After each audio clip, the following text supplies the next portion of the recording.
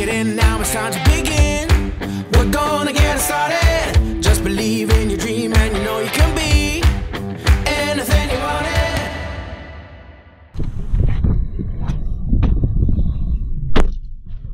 Hello sir, how are you doing today? Hello, I'm doing good. Glad to hear that. My first entrepreneurial experience was when I was still at school, when we had this project called the Mini Entreprise, and I was somehow lucky because we started to realize a project that was basically my idea, which was called Styfly, stylish flyers or something was the meaning of that, and yeah, I was able to get my first marketing experience in there, because what the company did was produce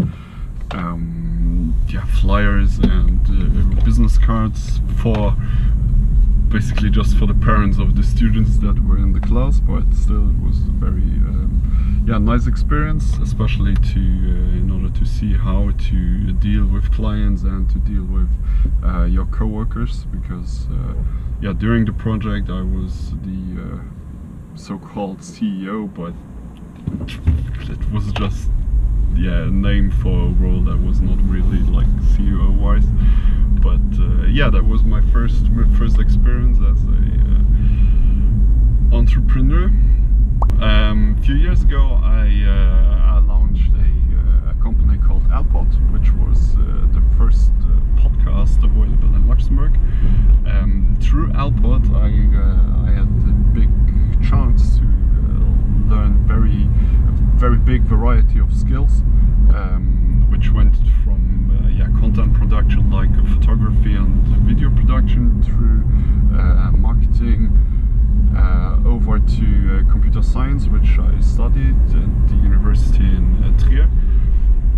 And 2 years ago, through Alpod, through the experience I gathered at the university and through this project, I started to learn my first company that was not client-based, which was a web application called Depixit.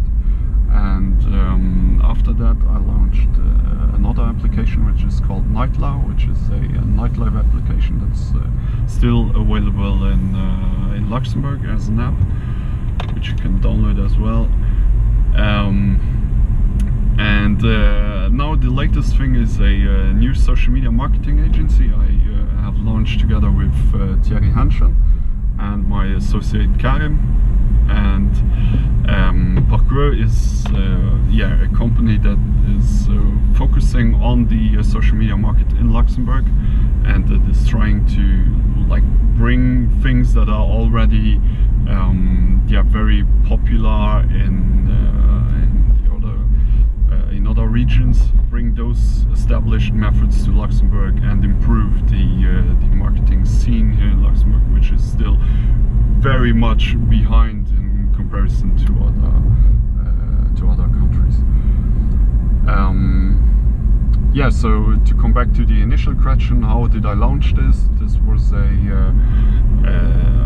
we are at the beginning we were 4 associates, and this is one of the most important lessons I learned during my entire startup career, that the less associates you have, the better, because especially when you're young, you have so many ambitions, and it's always very difficult to really find people that are as committed as you are in the project. And this is why during the course of the years I worked with many different people on many different projects, and to really learn which values and partners count is a very for me was a very important journey. I think the most important advice I can give to anyone who really wants to launch a startup is that an idea is worth nothing without execution.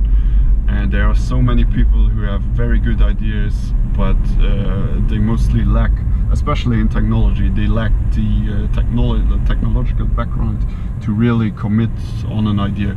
And if you need to always rely on tech people to realize the project, you're in a very bad starting position to really launch a tech company. because your engineers will always be more, let's say, more clever than you, and you will not be the kind of CEO you want to be in the tech startup.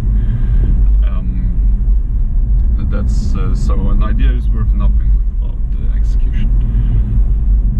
Another advice I can give for people that want to launch tech startups today is that I believe that the tech world is in a very complicated state at the moment, because there are so many things that have already been done, and people don't want the new Facebook, they don't want the new Spotify, the new YouTube. They want to just use the things they already have and want those things to improve, but not really commit onto something new.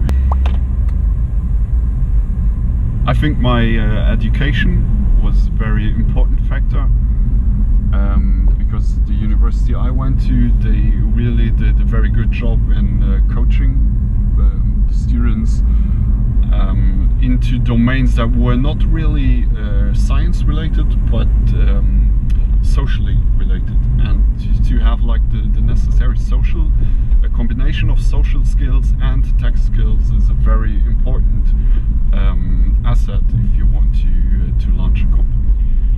And yeah, additionally, I always said to myself, I don't want to have a boss. I always wanted to be independent. So yeah, it's been basically a mix of the education and the mindset you have. I think the thing I'm most proud of is the fact that I was able to develop so many applications on my own without the help of any other tech people or teachers or whatever. I really learned all those things by myself. I learned to develop big scale applications by myself, how to manage amounts of users by myself, and I didn't rely on any external funds. My biggest failure, I think, is Depixit, because this was a project that when I started working on it, I really tried to. I committed a year of my life to realizing this project, and in the end it failed due to many different aspects. And I think the most important one being that at this time I was so unconfident that I tried to like take into account so many different opinions, and really I really wanted to make the best product imaginable, because I was so convinced of the idea, and at the end we launched a product that made no sense at all and which people didn't understand, and yeah, so that was also one of the reasons why we didn't really commit onto the project. And after it was launched, we had we got the Reddit hug of death, which was a good thing, but on the other hand it was a very bad thing, because it showed us that we didn't make the necessary technological efforts before launching the product. We didn't test the technological point of view too much, and the product failed because of it was not technologically reasonable, and it was a project that made no sense when it was launched because of so many different opinions that really took the whole project into a very bad direction.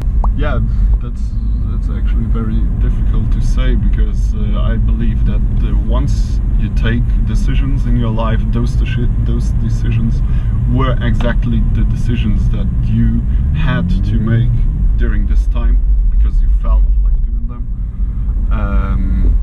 If I had done anything different, maybe it's the fact that I wouldn't have dropped everything that was related to Alpha, because the company was actually running really good, and the people I was working with were people I appreciated but for me, back at the time, the pressure of all those projects, of all the things I had done simultaneously was just too much. And yeah, so maybe that's one thing that, with the mindset I have today, maybe I would have committed more to the Alpha project instead of trying to launch something. Yes, I can. Don't listen to your parents because they always want to. They're always saying, take the safe way, go the safe way, go work for the state, go take the good paying job. Yeah, if you want to achieve something in life, you need to take a risk and to really commit to your thing, because mostly those stories you hear about startups, it's always just the happy talk, but nobody tells you how hard it is to really work 13 hours a day, work on weekends, be available all the time. It's really hard, and it can give you burnout, all those creepy things you always hear about on television or on social media. So yeah, you need to have a strong mind and be able to like work, transform your life into your work. Maybe that's a bit too easy if I say that, but technology. I believe that technology is making our lives better, not worse. I'm very passionate about social media. I think social media is a great thing.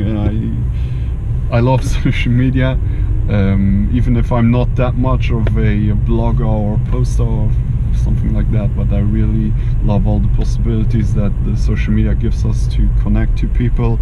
Thank you very much for having me.